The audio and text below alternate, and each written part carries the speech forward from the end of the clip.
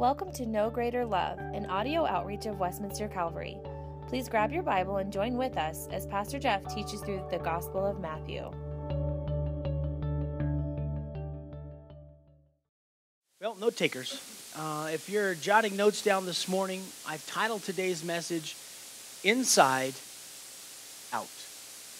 Kind of a weird title, Inside Out. Well, over the course of the last few weeks, we've seen that Matthew has gone to this place where he has dealt with the certainty of Christ, that he has dealt with the sufficiency of Christ. He's dealt with the response that you and I are to have towards Christ. And we know that Matthew was writing to the Jews, and as he wrote to the Jews, he was expressing them and trying to capture their attention, if you will, regarding who Jesus was. That he was the Son of God. That he was the long-awaited for Messiah that the Old Testament Scripture spoke about. By a show of hands, who knew that? Come on, most of you guys should raise your hand because we've been here for a few weeks. We've talked about that, right? Well, the great thing about it is that as we transition here into this, we can look back and we can see that Jesus has gone through these three distinctive encounters. That he encountered disaster on the Sea of Galilee. That he was there in the fisher boat with some guys that were professional fishermen that were used to being out on the sea. And as they were out there, guess what happened? A storm arose. So much so that these professional fishermen, they went to this place where there was fear within their heart. And they began to cry out, Lord, save us, we perish. We went on and we saw last week that Jesus, after he went through that storm, he crossed over the Sea of Galilee. He came to the shorelines, and there he was met by two demon-possessed men. Kind of weird. You know, we're sitting here talking about demons. Yes, the spiritual realm within the Scriptures is absolutely there. And yet Jesus did a work in their life. He was able to command and to send the demons out of these guys, and he set these two men free. Now, we come to today, we get to the third D, which is disease. And here we have a guy that is paralyzed, a guy that is struck with palsy, if you will. Palsy in the New Testament time was known by 5 different things. There was 5 different types of palsy. This particular one would remove that sensation of feeling from the extremities. And it would move on, and it would actually take away the movement, if you will, of the extremities. Couldn't move. So this guy, you know, what would we call that today? Quadriplegic, right? You know, he's completely immobilized. We find here in Matthew chapter 9 that this storyline here that we dive into, that it presents a spectacular work of God. And Matthew highlights this, Mark highlights this, and Luke highlights this, and he brings it to the forefront.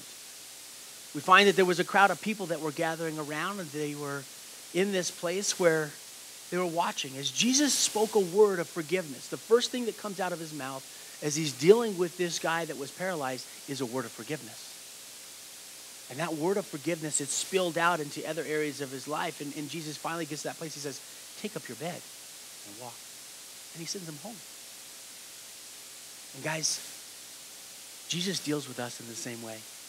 He comes to that place, and so often the very things that he wants to deal with, the first things that he wants to deal with, is getting our hearts right. That place of forgiveness, coming to him in forgiveness, letting him touch us, letting him remove that. He does this. He works on the inside of us. That working is through the moving of his Spirit, through the conviction of the Spirit. And he works inside of us. And the results that are born out from that is fruit within our life. There's fruit that spills out of our life. And when that fruit comes out, it's on display for everybody to see. It's not just something that you and I just kind of got our black trench coat on. I'm selling some watches, you know. Hey, look at this banana, you know. No. The fruit that comes out, it's on demonstration because there's a change, and the outside world recognizes that change. They see it. It's a powerful thing. Well, as we go here into this section of Scripture, I want to make sure that I catch us up, and I know that we've got those that are in here studying to be pastors in this room. And so I like to break this down and to give, you know, a little greater detail in some points.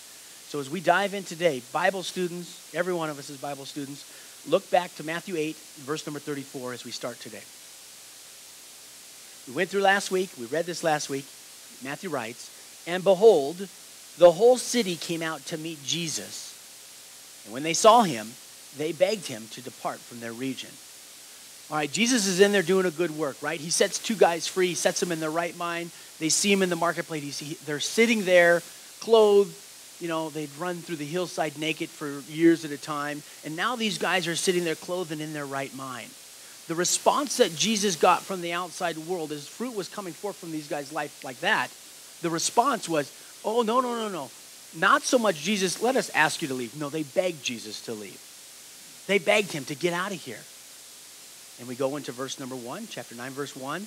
So he got into a boat, he crossed over, and he came to his own city. Now that's the end of the scene from last week. It ties it off right there. You know, our Bibles show a new chapter break there, if you will. Not in the original.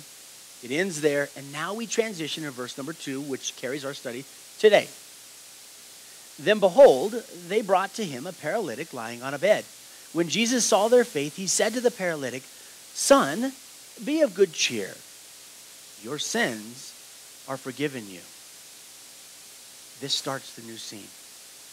And I wanted to uncover this scene as we lay the foundation in this with some of the parallel passages that are coming out of the other Gospels. So flip to your right.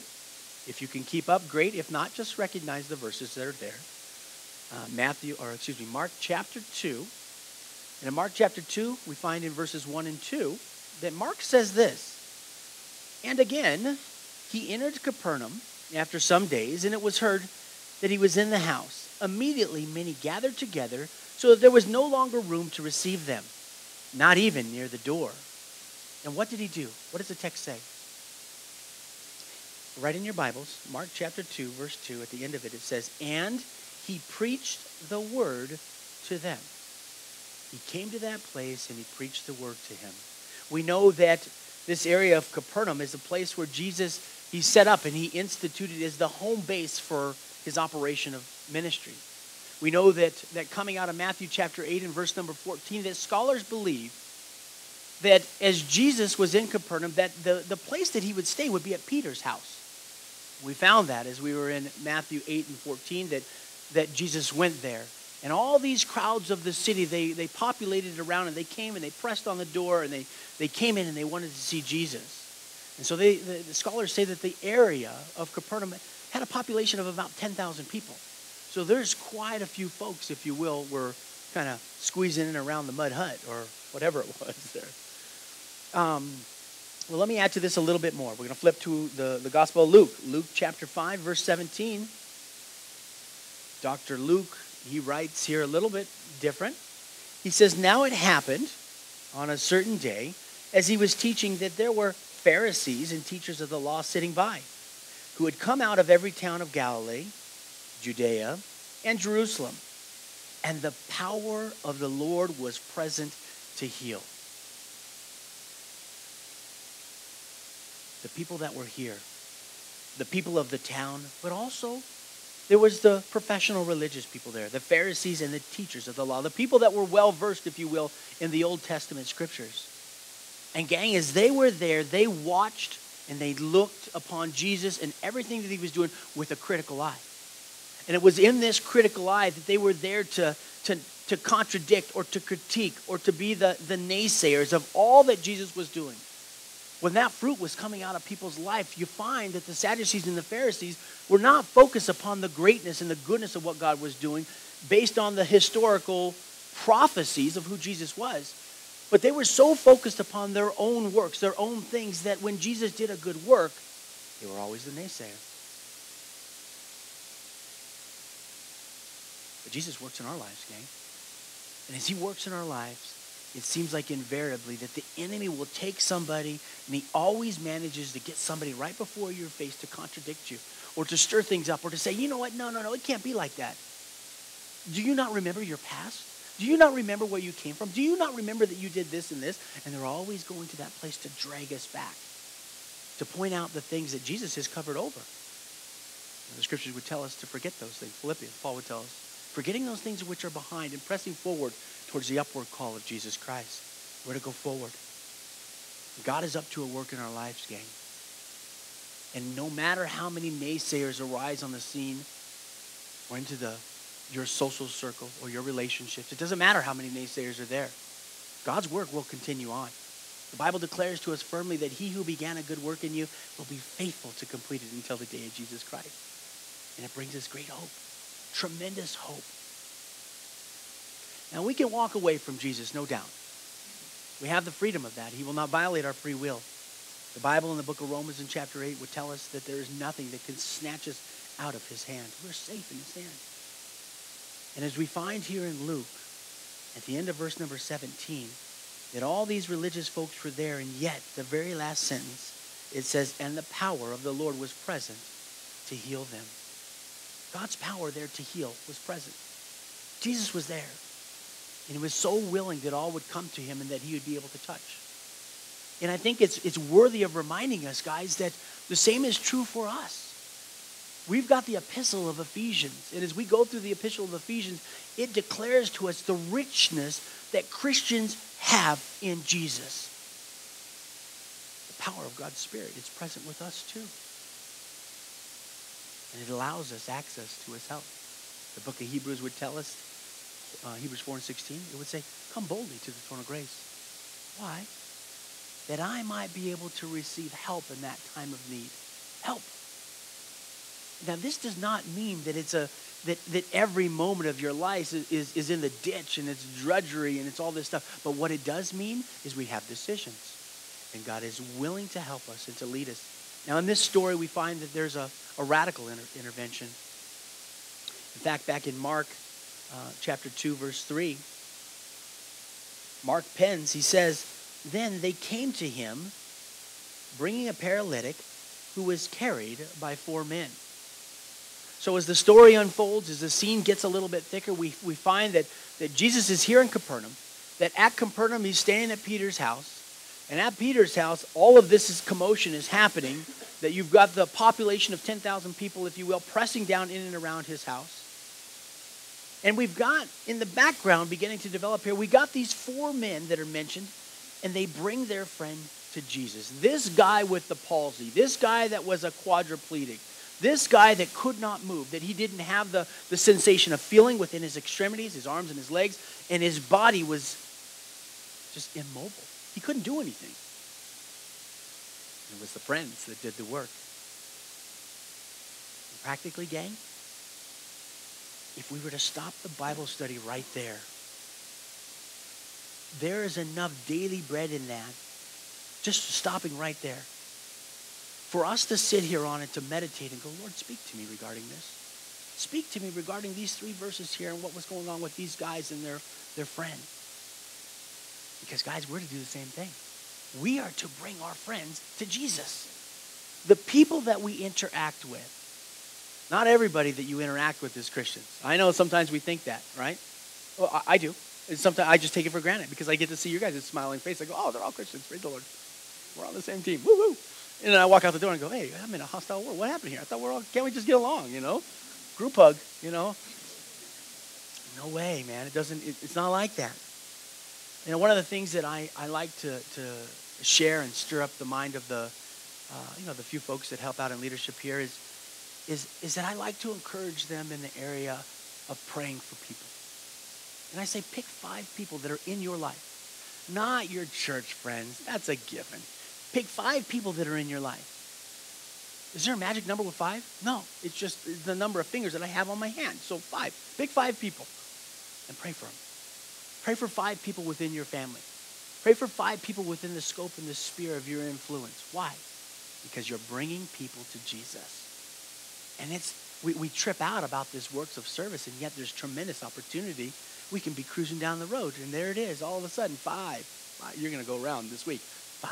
Got here 5, Everybody went to Arby's, $5 for 5 sandwiches or whatever. Yeah. I don't eat there, by the way. That's for people with 5, so I don't have 5. I got 10, so I go there twice. So, listen, people need the love of Christ, and we're to bring people to God in prayer. And God uses the positions of influence that we have.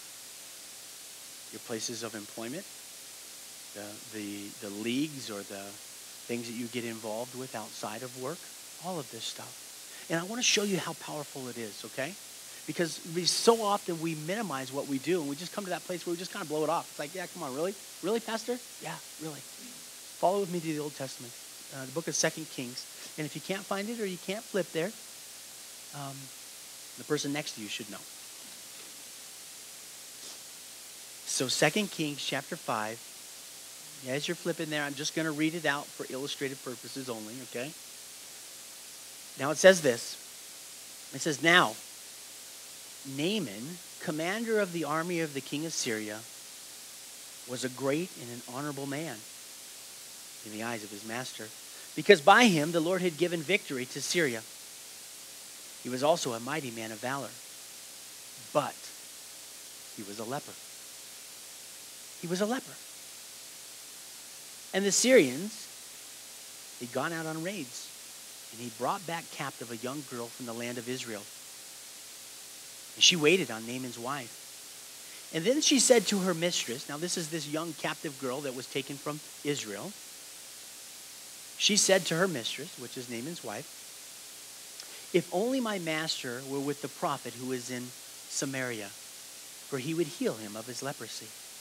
Guys, I want you to understand in a very simple way, in a very easy application point, is that as we bring our friends to Jesus, that God has left it to us and he's put each one of us into a place of influence. This young girl was held captive by the Syrian army, marched out of Israel, if you will, and there she sits in the dude that took them captive, and guess what?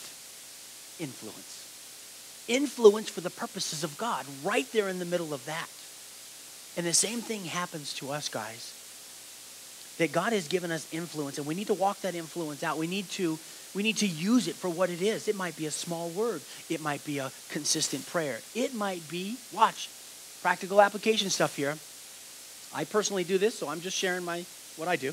It might be a text to somebody once a month. Still praying for you. And I'm telling you what, man, you're going to get blocked.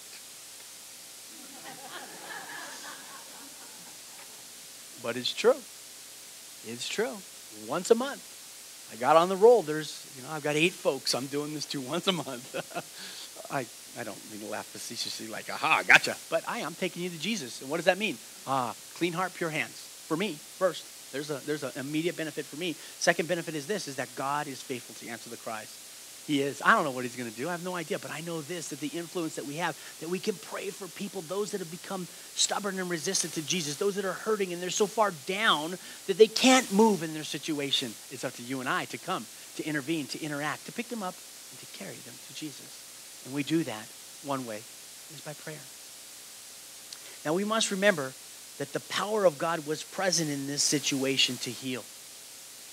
That God wanted to do something here.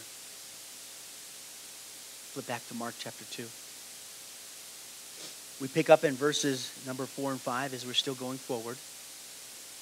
And Mark says, and when they could not come near him because of the crowd, they uncovered the roof where he was.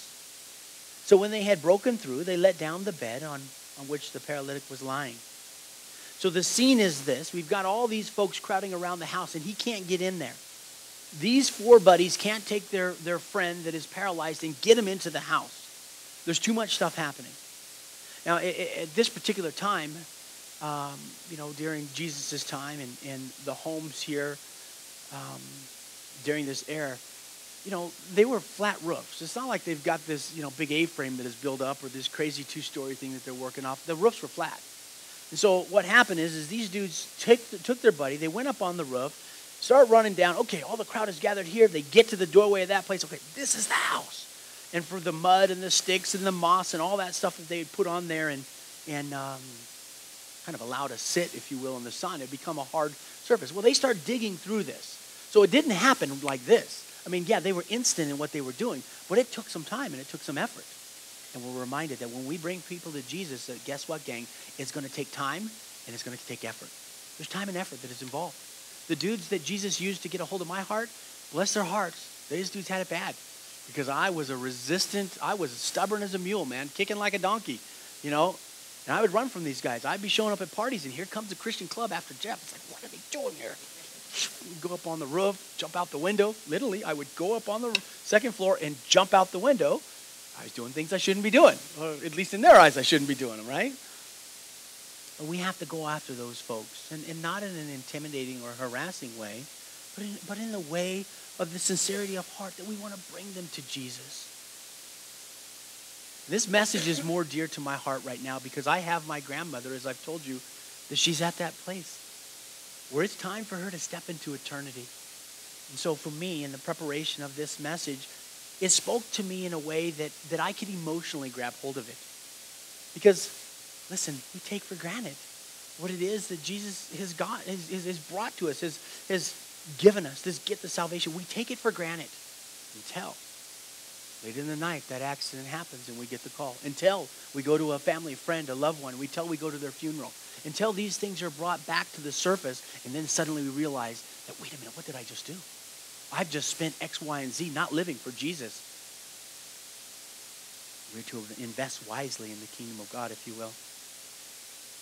Well, again, here in Mark, verse number 5, it says, when Jesus saw their faith, he said to the paralytic, son, your sins are forgiven you. They worked, they applied effort to get their friends to him. And it reminds us of this. 1 Corinthians chapter 3, somewhere in the area of verse 7, it would tell us, Paul would indicate to us that some plant and some water. But it's Jesus is the one that gives the increase. Not us. Jesus does it. But we plant and we water. Now Jesus sees these men in their faith in verse number 5. Jesus saw their faith. And he said to the paralytic, son, your sins are forgiven you. Faith. Now in the epistle of James in chapter 2, verses 14 down through 20, that James would write to us and he would tell us that, hey, what does it profit, my brother? And if some says that he has faith but he does not have works, can faith save him? And we're not going to exegete those verses and kind of pull out what it means. But very simplistically, as we go through it, James, he lays it out there. He says, listen, man, if you see somebody that is naked and destitute of daily food, and you just come up to him and say, hey, the Lord bless you, and then you just cruise on your way. It's like, what? No, that didn't help, you didn't do anything there. Verse 17 there would say, thus also faith by itself, if it does not have works, is dead. And we get to that word dead and we completely miss it. Because we think, oh, there it is. Well, I'm not saved. And we stomp our feet. What's this pastor doing? Putting a trip on me. No. The word actually means useless. And if you look in some of, I'm seeing Bibles here. So in some of your Bibles, it's going to be defined. There might be a little asterisk next to it and a footnote down at the bottom. It says useless.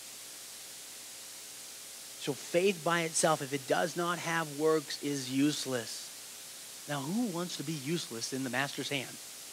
Not me. I want to be a vessel of honor, not of dishonor.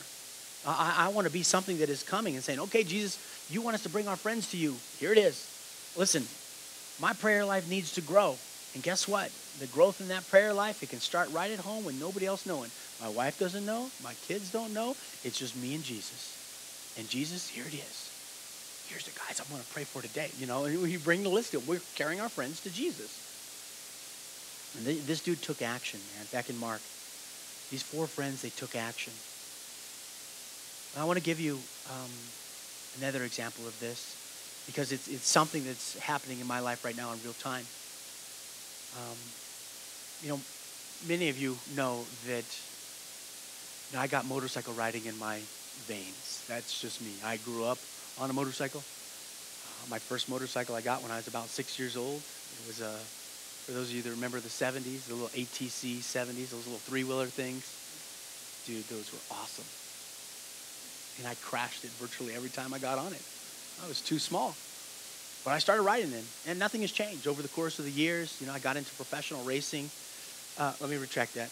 I got right at the threshold of professional racing. I said, I don't think so. And I did something else. I went to school.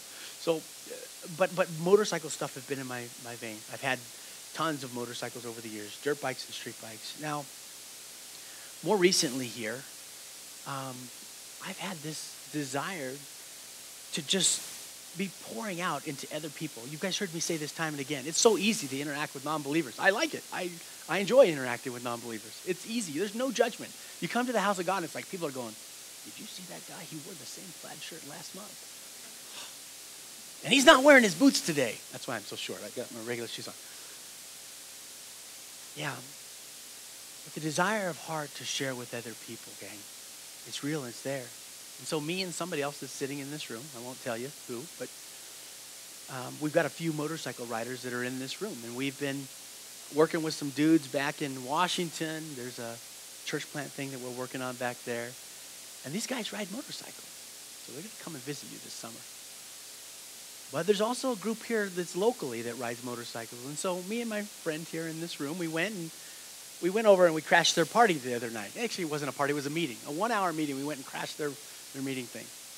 And they had heard about me because I ran into some of the guys around town and was just talking to them. And they asked, well, what do you do? I said, well, I'm a pastor of a church over here in Westminster. Oh, okay. So I went there and I sat down at the table and the welcome gal came over and welcomed us and kind of signed us on this little list to say that we were there. And she says, oh, I heard about you. You're that pastor guy. Now listen to this. She goes, maybe we could have you give us one of your little talks. And you know what I said? I'm casting the big deep sea pole. I'm going, yep, 160 people. We're going to talk to these dudes. We're going to go and share Jesus with these guys. That's the whole point. That's the whole point. And it's a very practical thing. And so we're sitting there. It only lasted, this interaction that we had only lasted for an hour. And we're sitting there, I'm going in my mind. I'm seeing the dude at the back side door. He's not back, the front side door. And this guy was talking. I'm going, dude, I do not want to talk to that guy. Oh, no, that's not the right one. Guess the one. Guess the one that Jesus gave me. That dude needs Jesus the most. And so yesterday we connected with this guy in a powerful way for several hours. And the work has already started. And so I hope, and I hope and I pray that we see this dude in here sometime over the course of the next several months or so. I don't know what time frame it's going to take. But he's a guy that needs Jesus. And God has given us favor with him. The Bible tells us in Psalm 103:3, it says, the Lord who forgives all of your iniquities and who heals all your diseases. That's the Old Testament scriptures. That's the book of Psalms. And yet we're finding this to be very real here as these guys brought their friend to Jesus. Matthew 9:2, Jesus said that your sins are forgiven. This is what he told the guy. He went right to that place and he dealt with removing the root cause, if you will, of what was going on. He said, your sins are forgiven. Jesus, do you not see that we just let this paralyzed guy down through the roof? He can't move. Who cares about his sins right now? Let's just get this dude moving again, okay? And Jesus dealt with the root cause. He dealt with the core of what was taking place, and he didn't go to that place of removing the symptoms. The symptoms were the external things in this man's case. Not in all cases, but in this particular guy's case. And gang, we do the same thing because Jesus desires to deal with the root, and we often run to him in this place where we're debilitized in some regards, where we're disabled, if you will. And we want Jesus to bring relief to our circumstances. We don't want him to bring that new heart and to deal with the core issue of what it is that goes on within us. We just want him to handle the peripheral stuff, the inside out. God works on the inside, and it manifests itself on the outside. As God deals with the root of the problem, the external will take care of itself. Just like in this guy's life. Psalm 119:67 says that before I was afflicted, I went astray, but now I keep your word. Listen, the mission of Jesus as we see it revealed here in the Gospels, and as it is today in yours and mine life, is that Jesus has come to deal with our sins. He has come to forgive us of our sins. He's come to seek and to save that which is lost. And in case you think that you walk with Jesus for a time and a season and that you get any better, please don't be mistaken. Your righteousness is as a filthy rag. It's still disgusting before God. There's nothing all the days of our life that we bring to the table. It's only Jesus. And he comes and he deals with our sins. And we find back here in Mark 2:10 that Jesus says, but that you may know that the Son of Man has power on earth to forgive sins. And he said this to the paralytic. And I find that this is completely interesting because so often I find within my own heart and my own life that there are those times where I wrestle with doubt. And so often, even ministering here at this fellowship, I talk to so many people that wrestle with doubt. Now, they might not express it as doubt. It might show up in something else. But Jesus did a work here on the inside, and it spilled over to the outside. And the purpose behind all of this is that you may know, that you and I may know. We've got this assurance, or we have this confidence of knowing that these things that are written, that they're written for us. The assurance of faith. And it takes away, knocks down that strongman of doubt in our life.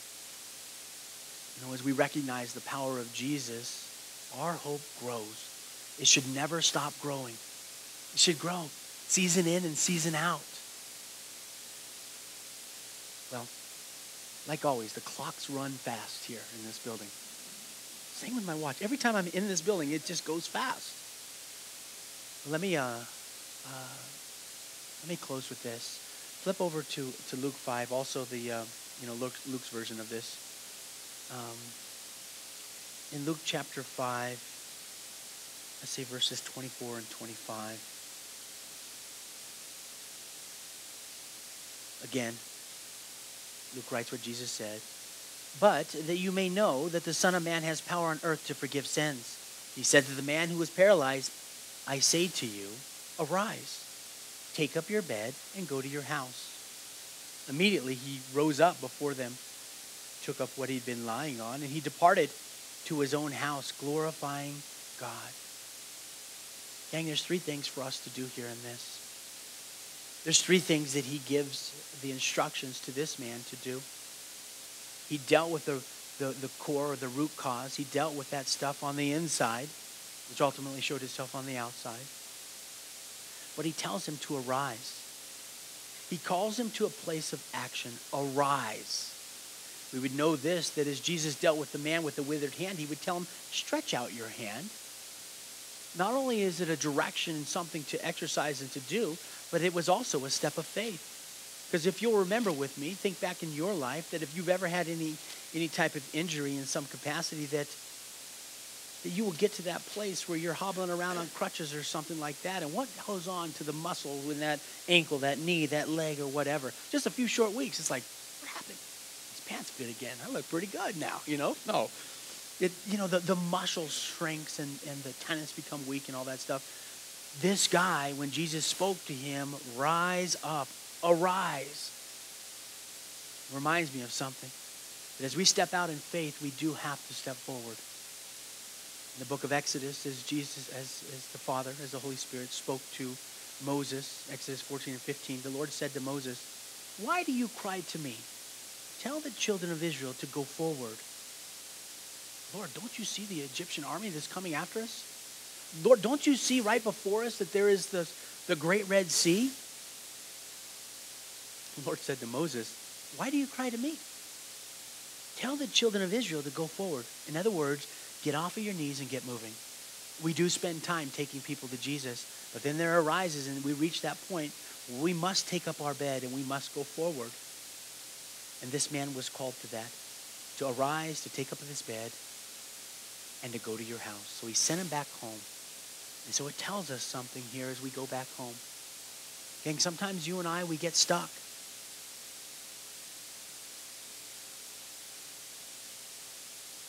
This man got stuck. But in verse 25, right here in our text, Luke 5 and 25, the Lord tells him, it says this dude departed to his own house and he was glorifying God. And I want to encourage you guys in the same thing. That you would take the healing of God that we get from his word, that you would take it back to your house. And as you take this home, as you go out the doors here of the sanctuary, as you head home, that you would take these words and that you would remember what Jesus has said. And that you would begin to pass them on to your children, to your grandchildren, and to those that you have influence over. The children within your house, remember parents, that we're to teach our kids how to pray. It's simple. We often forget it. Moms, dads, if we were to ask your children something about you today, would they say that you're a man or a woman of prayer? Yeah, when we hit problems, my mom and dad, they pray. Do your children know that about you? Listen, if they don't, they should. We're to teach our kids how to read the Bible. We're to teach our kids how to serve. We're to teach our kids how to devote their time. And guess what? Even how to give of their finances, their money. These are part of the things. This is just Christian living, gang. You know, we get adult folks that come into the church. They never have these things. I didn't have them. But Jesus desires to teach. And the earlier that we apply these things and we walk them out, I think the more pliable the heart is. Because it seems like invariably that with the passing of age, the harder the heart gets. If we're a Christian, that shouldn't be. But it does happen. I've seen that before. I've heard that before. I said we were going to close, so this is the second closing. We got to close. I mean, we got to wrap this up here. We're late. And I say that every week. You think that I would do something like positive and make the service longer, Pastor. I wish I could. That's the pressure of being in the rec center here, right? We can't elongate our time. So remember this. As we instruct our children in the faith, we also want to be very careful, gang, that we practice what we preach. Because it seems like if anybody can sniff this out, it's the kids. You might be able to hoodwink them here while they're little. Okay. But there's going to come a time where they become teenagers. And if they haven't seen you doing it, they are going to call you on the carpet. And it's not going to be easy because it's going to happen in the middle of a crowd and all kinds of people around, and you're going to put your tail between your legs and your face is going to turn red. So let us teach them early. Boy, that was a heavy call to action right there. That was tough. Listen, don't pretend. We're not perfect people. We need to share our failures as well as our victories with our children. But we need to teach them, gang. It's your responsibility. They're in your house. You teach them. And even if they're not in your house and you have children, you still need to teach them. Thanks for joining us today. If you want to know more about having a real relationship with God, click the Do You Know Him link under the Resources tab at westminstercalvary.org. We also would like to encourage you to join us Sunday mornings at 9 or 10:30. For more information, please contact our church offices at 303-223-4640. Thanks and God bless.